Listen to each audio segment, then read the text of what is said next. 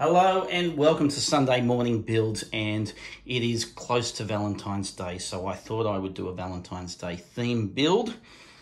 And so last year we had the Valentine's brown bear, set number 40462.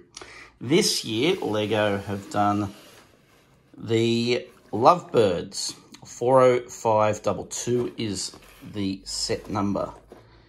And then they are the Valentine Lovebirds. So that's what we are going to build today. It will be a speed build. This comes with 298 pieces. So maybe slightly longer than a normal Brickheads build. Some great colouring throughout. Looks like lots of dots being used. Lots of 1x1s. So we'll see how we go with this build. Please like and subscribe if you do like this content. It would be appreciated. So I'm going to open this up and get into the speed build and then come back and do my normal review. So I hope you can join me.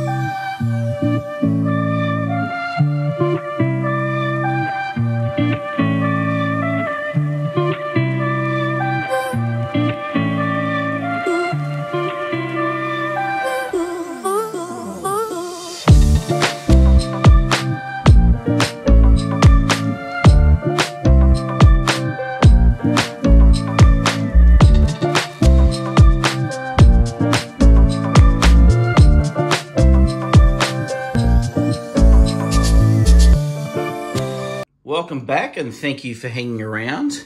Here is the final product for set number 40522, the Valentine Lovebirds. And quite a striking set.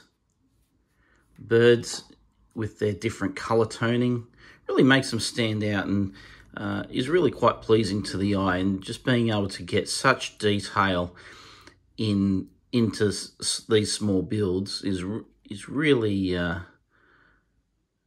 quite satisfying. The wings are can move as well, and they don't move out, they just move up and down on both sides. The birds are a replica build of each other. It's just the different colour toning that separates them with these 1x1 dots throughout. But that's all right because it's has a really good effect on it and makes it quite a creative and nice build. So if you do like this content, please subscribe. I'll continue to do this each Sunday that I'm available to put together some builds. Had some delays with some Brickheads reaching Australia, so but I do have a few things in stock, so we'll see what happens over the next couple of weeks. This set retails for $20 in Australia. I'm pretty sure it was $20. So a nice little set to pick up as a small gift as you lead into Valentine's Day. So just keep that in mind because that is approaching very fast and may have even gone by the time you see this.